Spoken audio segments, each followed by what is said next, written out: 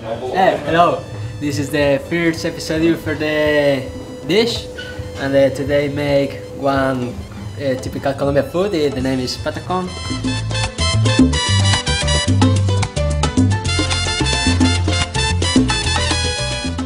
The first step is put the meat and the chicken and this onion for cooking maybe 30 minutes or 40 minutes. This is the other step, is to make the guacamole, you know, avocado. It's really simple. Open and take and make the guacamole. You look down, normally in Colombia, the pip, you push in the guacamole. When you do the guacamole, after 5 or 6 minutes, it start the color brown. You use the pip inside and the brown never. And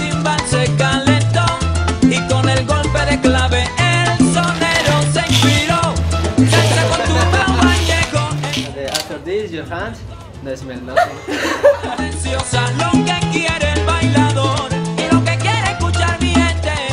This is big bananas in Colombia or in America, South America.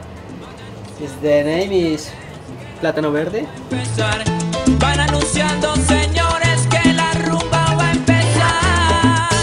Yeah, look, I've been working on it for about 5 minutes and this is my progress. It's not easy, man. Not easy.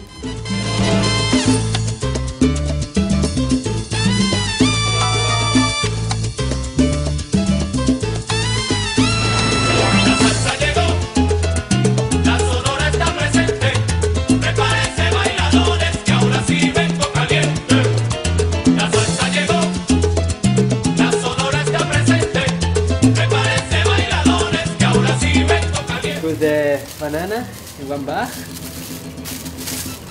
Perfect. You push in the floor.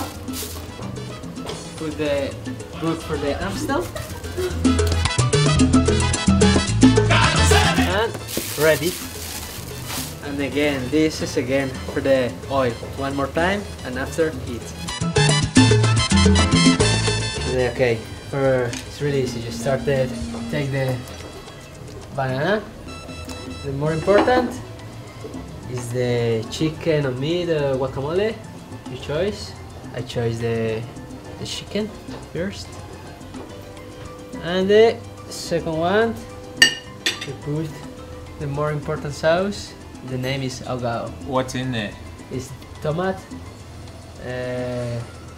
Now your girlfriend made this for sure. You don't even know, man. Oh.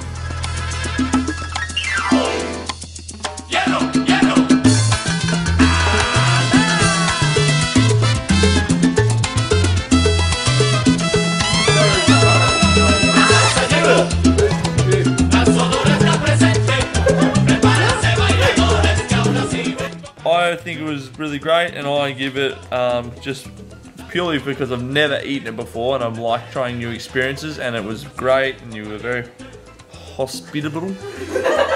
I give it a 9. I've given them an 8 out of 10. I think it was a great meal. I'd like to score them higher, but I know that it's going to be my turn soon, so I like to give a bit of leeway there. I'm going to give him the Colombians an 8 tonight. I thought it was a great dish. I was a bit hesitant when I found I was having banana for dinner, but there was great crunch to the banana, and it just blended great with the guac as well. So, and Chaves put his hand up and did it first, so I'm going to give him a solid 8.